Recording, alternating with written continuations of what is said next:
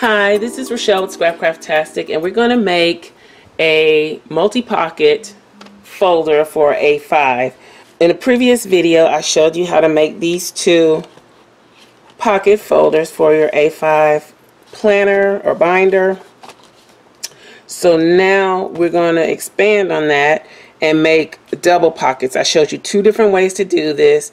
One with double-sided paper and one if you didn't have double-sided paper.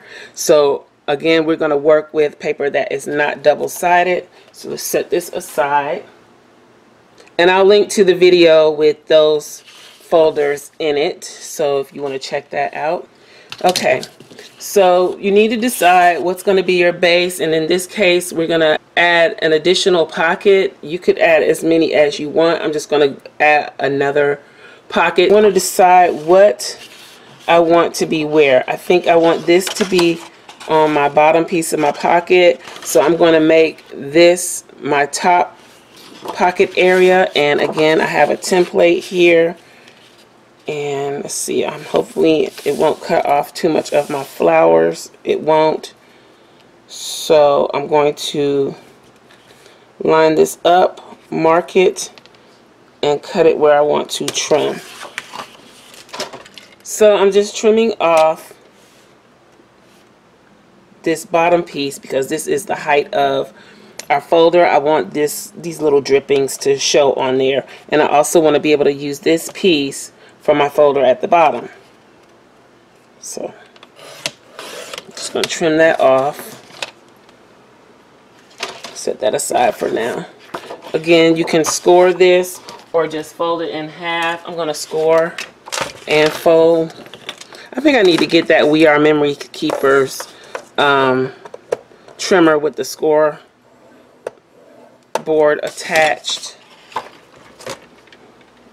I don't know. I've heard people say that the cutter isn't good, but having to flip-flop back and forth between scoreboard and paper trimmer is a nuisance. So I'm just folding this in half. So I got my drippings little on this side. It did cut off just a little bit of the floral, but that's going to be covered up. So this will be my first pocket. And I'm just going to, since this is a smaller piece, I'm not going to worry about scoring it. We're just going to use our scoring tool to give us a good crease. And so this will go like this. So that's our first pocket. Now I'm going to use this floral paper to make another pocket. Now you have two options here. You can go all the way down with your pocket, with your second pocket. You can just go underneath a little bit here. And I think to cut down on the bulk, that just going down maybe an inch or half an inch underneath the original pocket is the best option. You have two options as far as how you want to seal your pocket. If you want your pocket to be deep and go all the way to the bottom, then it's probably a better idea to make this pocket go all the way down. If you're going to have it be a shorter pocket and seal it up higher, then there's no need to make the pocket go all the way down. And I'll kind of give you a better idea of what I mean. I just need to decide where I want to trim this. And there's no set measurement. You kind of want it to be balanced. But again, it's really your preference. I mean, even this bottom pocket could be whatever you want. I'm just leaving it because this is what was left over when I trimmed it off, and the other pockets have about the same amount of depth in the pocket. So I'm going to, let's see, I wonder if I should just make it the same height. I'm going to just make it the same height as this. That's just going to keep things simple. So I'm going to mark it and make it the same height. Okay, if you want it to be deeper, then you can, of course, do that. But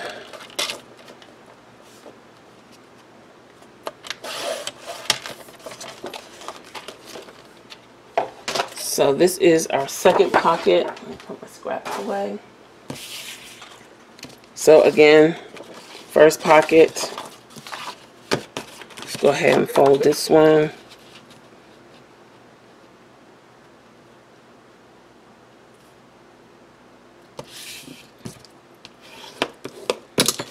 Second pocket.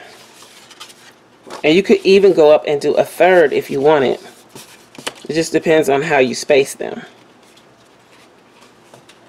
So I think that's good spacing there.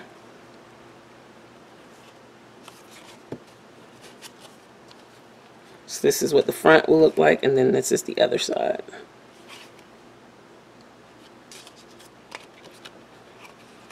Okay, so I'm just going to put a little mark to show me where I want that pocket to fall before I glue everything down. The pockets that are closest to the top should be put in place first. So we're going to start with this one. I think I'm going to put a little mark here just to help me line it up. So if you wanted this pocket not to stop here, to come all the way to the bottom, like I said, you would need to cut it that full height. But that's going to give you some bulk down here at the bottom. So I don't know if that's really what you want to do. If you need that extra space, then go for it.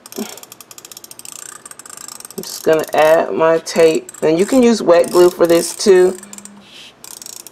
I'm just using a tape runner. It's a little faster.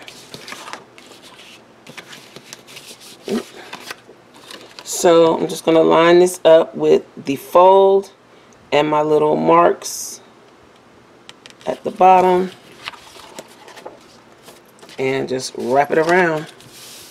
Press it down.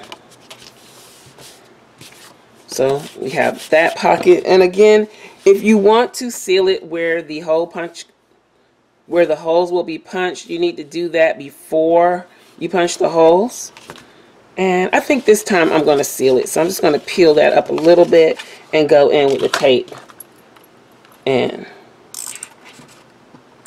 seal it. Let's do the other side. I'm going to seal both sides.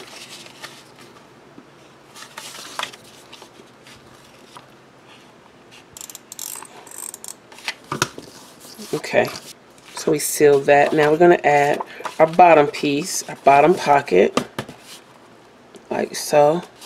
So you've got like a stair step of pockets. And on this one, since I'm going to seal it on the edge where the holes punch, I'm just going to go ahead and add my glue there.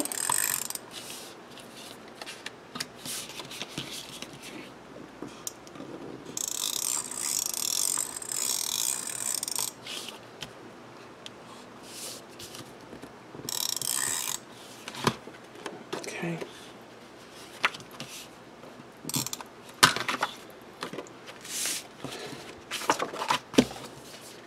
So I'm just going to line this up with the bottom edge and the fold.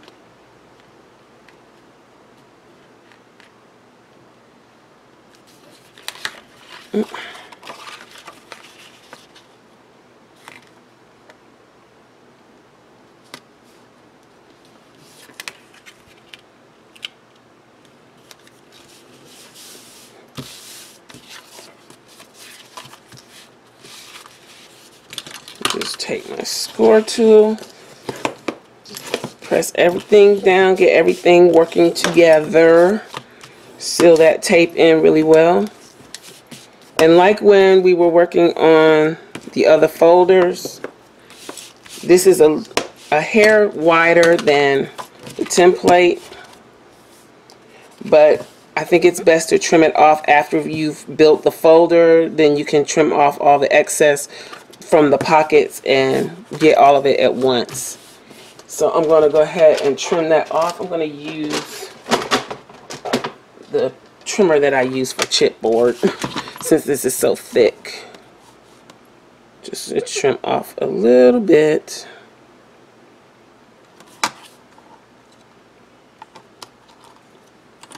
It's like 1/8 of an inch.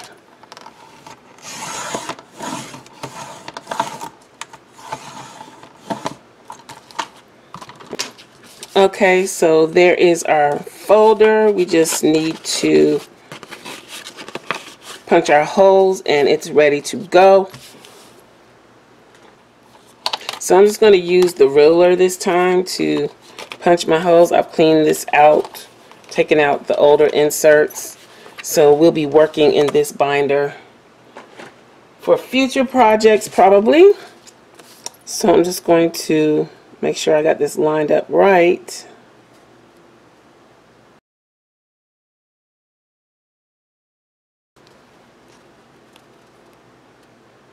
So I've done my made my marks to show me where to punch. Now I'm just going to go and punch.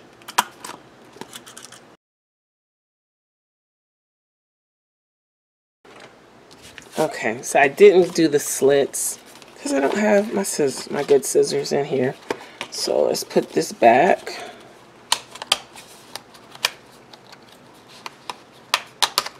And let's add this folder to the bunch. Let's take these clips out.